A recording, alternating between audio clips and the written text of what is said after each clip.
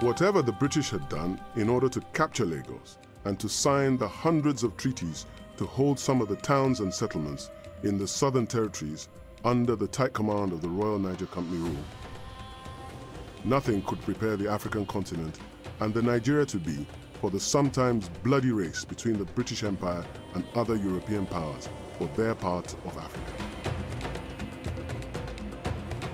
Making Nigeria was being shaped by the meetings in Europe to divide up the continent, and Britain was in the lead.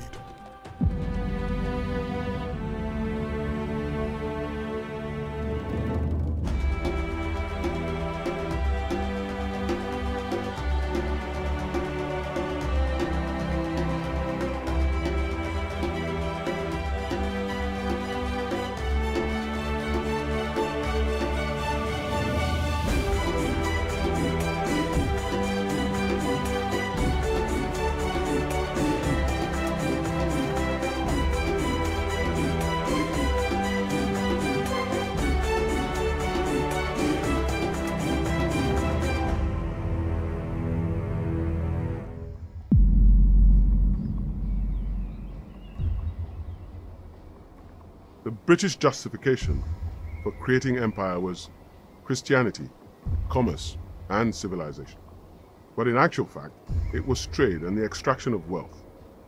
And that's why the method of possessing the colonies was always from the coast to the inland. That's why the taking of the West African territory in the Niger area started with Lagos. I'm an urban historian and a speculative cartographer. What this means is that in thinking about the history of cities, I really think about the role that maps and spatial history, so specifically maps and map making, the role that they play in understanding the history of a place and the people who live there. One of the things I do in this kind of map making is that with ArcGIS, you can actually take historical maps and contemporary maps of cities and do what we call georeferencing, which is basically just, assigning spatial data to old maps. So for instance, if something has always been there, that can be one reference point that through time.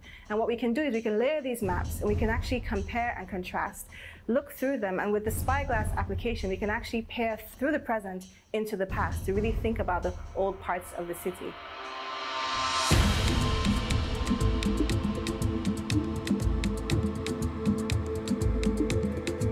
This spatial history technique was essential to understand the truth about the Lagos attack and the beginning of empire in the Nigeria to be.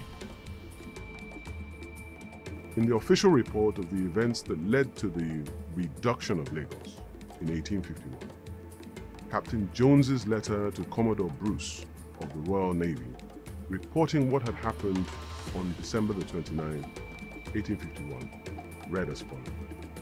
Sir, the island of Lagos and its dependencies are prostrate before us, ours by the right of conquest, to deal with as might be most expedient. Everyone had fled. It was more a destruction, not a reduction. Do such reports seek to sanitize our 1851 history? The reduction of Lagos is actually a really interesting case because it's actually been quite controversial in the ways that people have seen it. Earlier historians have talked about how, from the British side, how it was really a benevolent act to sort of rescue us and liberate us from, slavery, enslavement, things like that. But then later, Nigerian historians, when we began to write sort of academic histories, really pushed back on this narrative that actually England had a lot to gain from actually taking over Lagos, because they know that whoever controls Lagos controls not only the lagoon routes, but also the sea routes. And so, which is why you see after the British come in and they reinstall Akitoye, you then see that people come flooding from all over, not just that part of the Bight of Benin, but all over West Africa, from Freetown, from Abeokuta, from Badagry. Everyone wants to be in Lagos because this is not only a commercial hub, but also geographically the center of so much that is possible in West Africa. So really, there's really a lot at stake in who controlled the city and the island. Taking the Kingdom of Lagos for the British Crown was by no means straightforward. At the failed attack of the 25th of November 1851, the Africans had inflicted injury and loss of pride on their invaders. The British Navy, long known as the world's naval superpower, deemed their attack a failure and retreated to return only 1 month later with increased firepower.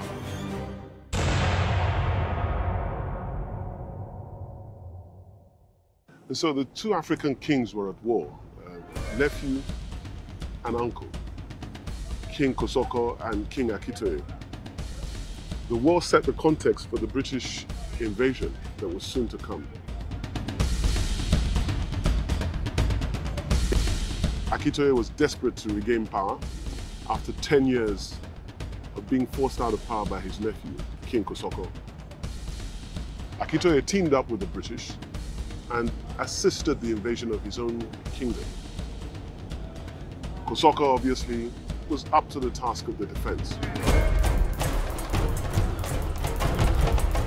And as part of the defense that Kosoko put up for defending the kingdom, there were 60 cannons, very similar to the one I'm standing in front of here now. And these 60 cannons lined up the shoreline to protect the kingdom from what was clearly going to be the Royal Navy attack.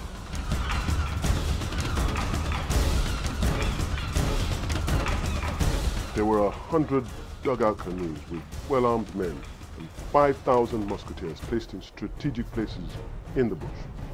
You can imagine the awesome sight of the 20-ship armada of the British Royal Navy approaching the Lagos shoreline. And so, on the 24th of December 1851, the first attack came. The majority of the people had followed Kosoko to exile, leaving the place almost a desolate and deserted place. After clearing the ground for Akitoye, the Gaisel was almost in derelict status at the time. Yeah, because it was bombed, wasn't it? Yes, because the place was subjected to attack. That's the king's house, the king's palace. But actually it was quite tragic for the city, and the human toll and the physical toll on the infrastructure and the population was really dramatic and intense. So we know that there are estimates of about 22,000 people. We've heard that nearly 90% of them were gone. In actual fact, the invasion must have caused huge loss on both sides, even if the records don't show it, because the British government literally apologized. I have to acquaint you that Her Majesty's government is of the opinion that you were not borne out of either by the circumstances of the case or by your instructions from Her Majesty's government in directing that Her Majesty's naval forces should land and attack Lagos. And Her Majesty's government greatly regrets the loss of life, which has been the consequence of that attack.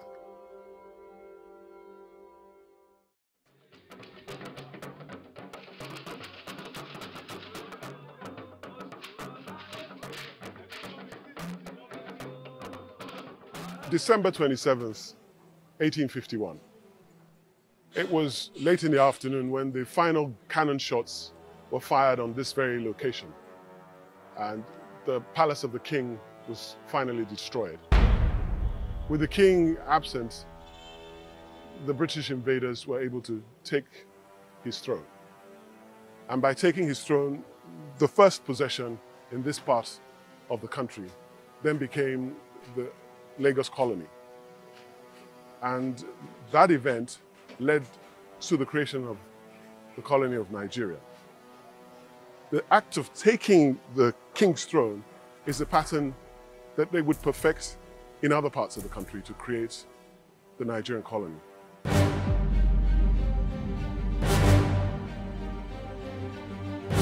So after 10 years of virtual rule through a series of consuls, ostensibly here for trade, the decision was taken to formally take possession of Lagos and there create the Crown Colony of Lagos in 1861.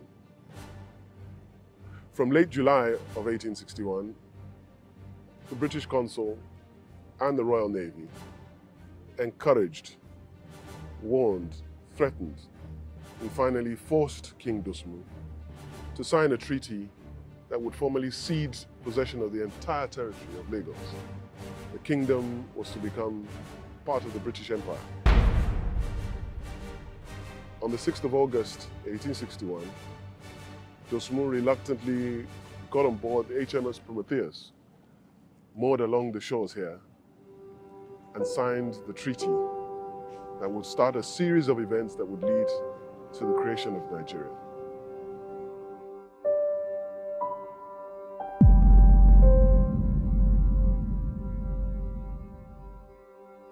And so many of the great explorers of the 1800s were essentially said to be after geographic expeditions, looking for the sources of many of the great rivers in Africa: Congo, the Nile, the Niger, the Limpopo. But in actual fact, they were looking for navigable ways into the interior of Africa. One of them that is well known is Dr. Livingstone. He died in Congo without finding the source of the Great Congo River. His work was probably finished by Henry Stanley, a flamboyant man who said he had met him several times, and the important phrase, Dr. Livingstone, I presume. The importance of this to our journey is that Congo was then seized by King Leopold in 1876. That act of seizure by a small country who wasn't even a great power of the time led the great powers to think, hang on, this guy could go for more African territory. And that gave birth to the conference that is now known as the Berlin Conference, but at that time it was called the African Conference, except there were no Africans at the conference. The great powers met and they divided up the territory into parcels of land that they then presumed to own. The only thing was that they said each power must be able to exercise effective control, and where one power had effective control, the other power would have to yield possession to that country. And that's what was called the scramble to establish effective occupation. It was so bad that Lord Salisbury said,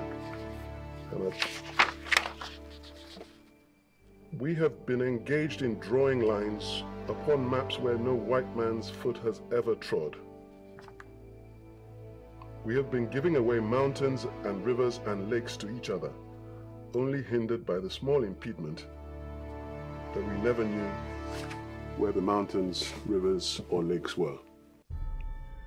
After the Berlin Conference in 1898, the British government established the Niger Committee, also known as the Selborne Committee, led by the Under Secretary of State, Lord Selborne. The committee's mission was to determine the future of the territory. Ultimately, they resolved to merge the occupied territories into one country, to keep the French out and to keep any other great powers out of the territory. So let's quickly shatter a myth right here and now. The idea that Nigeria was somehow made by Lord Frederick Lugard as a father of amalgamation and that he is the person who set the course of this country is not correct. The members of this committee were the thinkers who brought about the territory that is now known as Nigeria.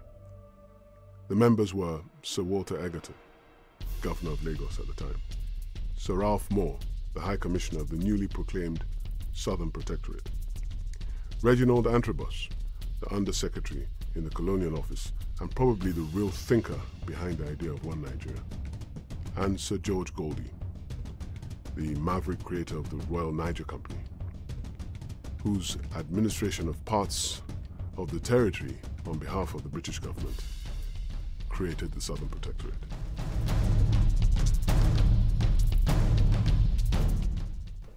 So just how was this effective occupation established? They couldn't be in all over Africa at the right time, at the same time. So a system of companies was developed.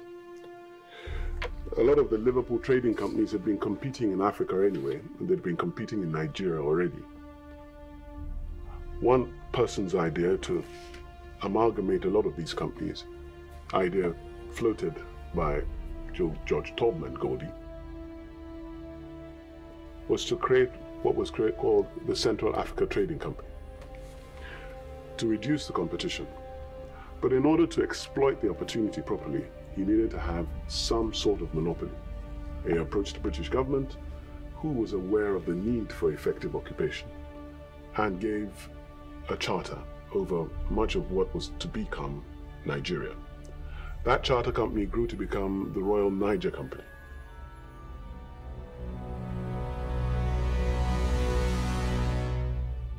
Tubman's company administration was effectively an agent to British colonialism. The company administered the land and extracted profit for itself and paid for the charter.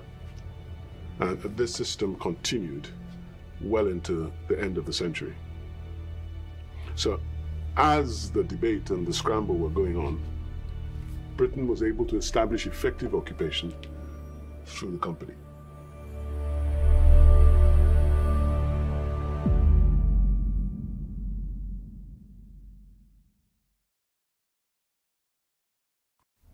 The Lagos colony and its growing protectorate was effective in bringing the kingdoms of what was described as Yoruba land under British trade influence and therefore control. A succession of Lagos governors increased British territory. Governor Alfred Maloney, followed by Governor Denton, established a military garrison at Igbadu beyond the colony. But it was Governor Sir Gilbert Carter who defined the protectorate of the colony into a large expanse covering the Yoruba-speaking country. In May 1892, the punitive force fought the formidable Ijebu from the ports of Ekpe to Ijebu-Ode. From 1893 then on, Carter's colony was unstoppable. He marched to Abeokuta, obtained a treaty with his leadership, and then went on to the north, Oyo, where he hurriedly arranged a treaty and executed one with the still respected and powerful Alafin. Carter went on to Ogbomosho and then to Ilorin, effectively breaking up internal hostilities by establishing British control. The entire West was under the control of the Lagos colony and its protectorate.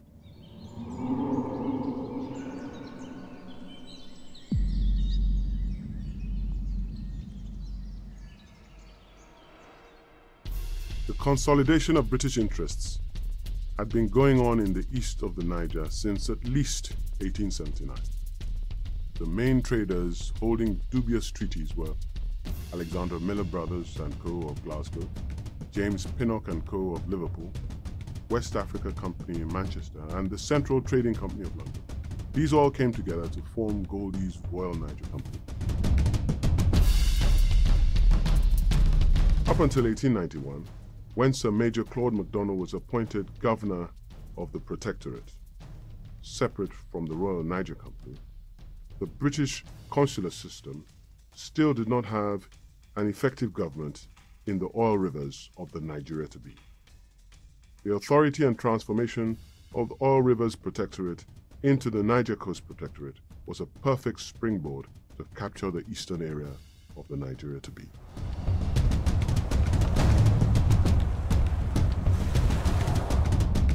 Bonny Island, located at the edge of the Atlantic Ocean, facing the Bight of Benin, near the area that would later be named Port Harcourt, had already become a successful trading post for the British. The role of Consul John Beecroft in changing the trajectory of Bonny Island and in the making of Nigeria must not be forgotten.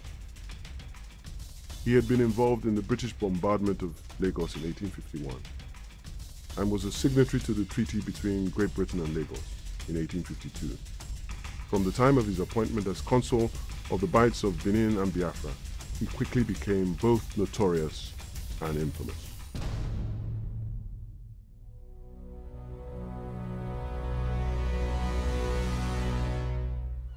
Internal squabbles within Bonny Island made it easy for him to engineer the takeover of the island and make it the first of the Delta communities to become a British asset.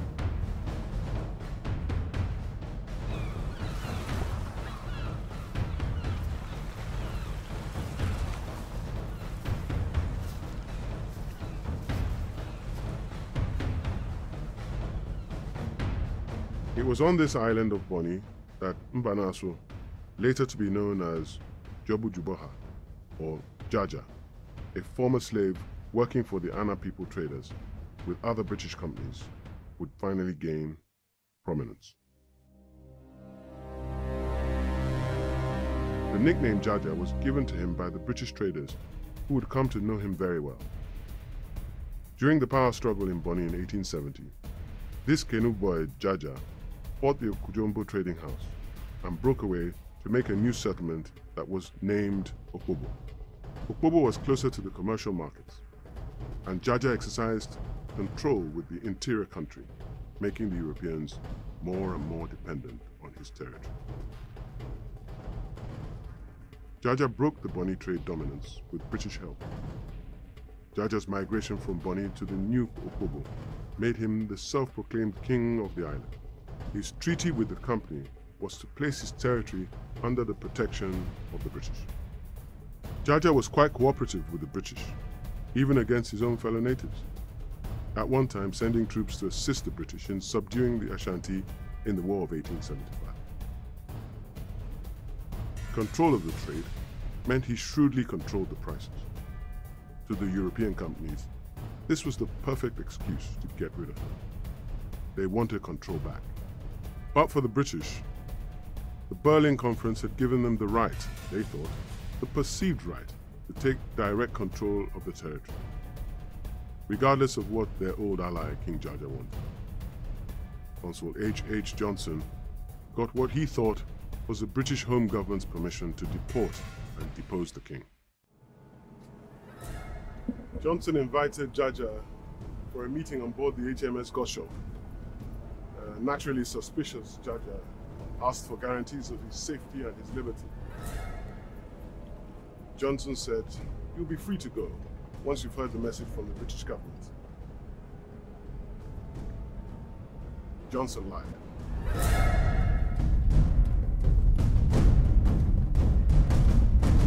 Johnson wrote to Jaja, "If you attend tomorrow, I pledge you my word, you will be free to come and go. But if you do not attend, I should conclude that you be guilty of the charges brought against you and shall immediately proceed to carry out your punishment." Jaja was arrested as soon as he arrived and taken to Accra, where at a sham, he was found guilty of breaking the treaty. From there, he was deported to the West Indies. He died attempting to return to his homeland. Freedom fighter or shrewd man of commerce? You decide. He protected his interest and his people to the very last.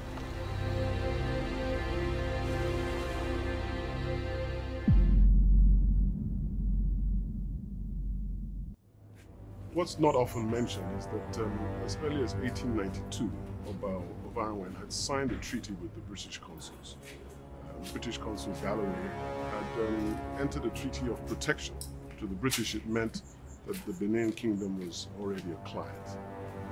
The understanding may not have been clear to everybody, but obviously that could have been what motivated Consul John Phillips when he decided in 1897 to embark on what is now called the Benin Expedition that led into 2 massacres.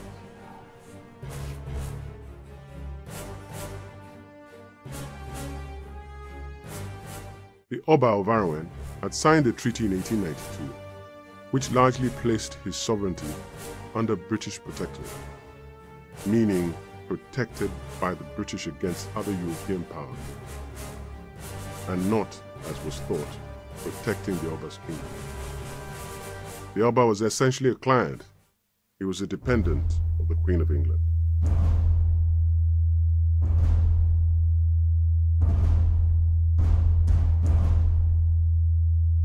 The order to the Consul General of the Niger Protectorate, John Phillips, to delay the expedition and the visit to the Benin Kingdom was not taken.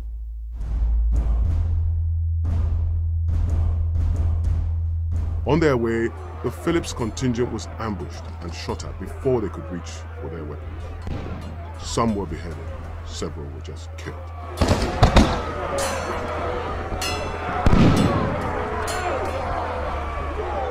Some British historians have described the attack of the 4th of January a Benin massacre. Only Captain Alan Boyce-Ragan and District Commissioner Loke escaped.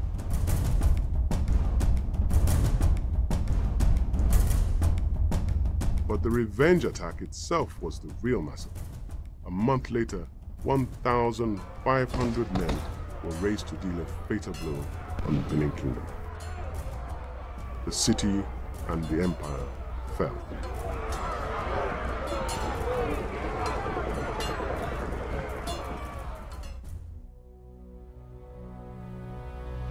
On the 17th of February 1897, outright British rule was imposed.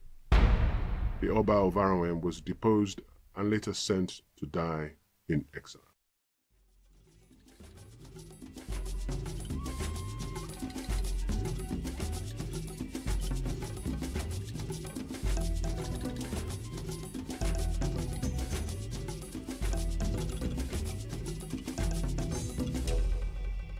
And so this second bloody expedition was the massacre, but in an act of double jeopardy. Over 4,000 artifacts of culture, adornment, worship, paraphernalia of office of the Benin were carted away, forcefully seized. These valuable artifacts are now to be found in museums in Britain, France, Germany, and the United States of America. A double jeopardy of not only the loss of lives, but the loss of culture. You wonder what moral authority these museums have when they hunt down rope-climbing art thieves after a well-planned heist that ends in a speedy getaway with missing classics of Rembrandt, Picasso, or Da Vinci. This was olden-day identity theft. It still appears disproportionate and unjustifiable till this day.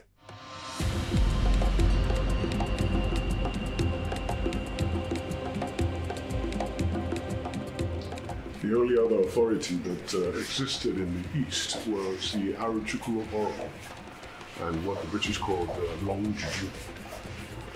A situation where two authorities were competing.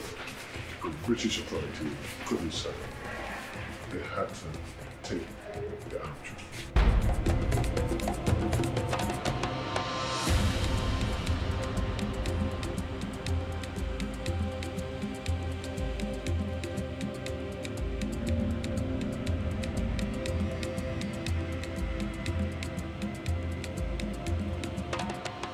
The area had been settled by the Ibibios in about 300 AD.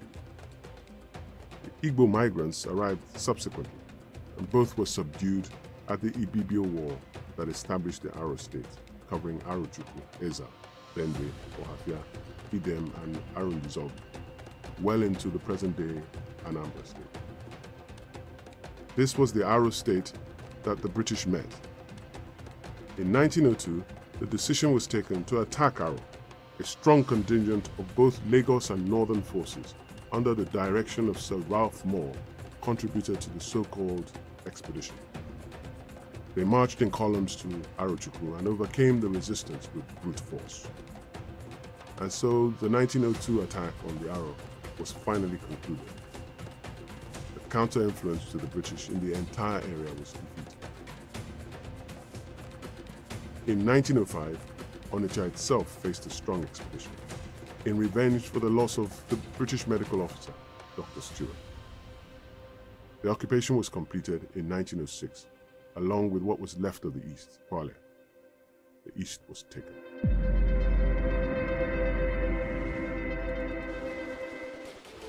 Next, we see the bloody campaign across the north of the colony. We see the events that led to the joining up of the colony and protectorates by the British, amalgamation into one country.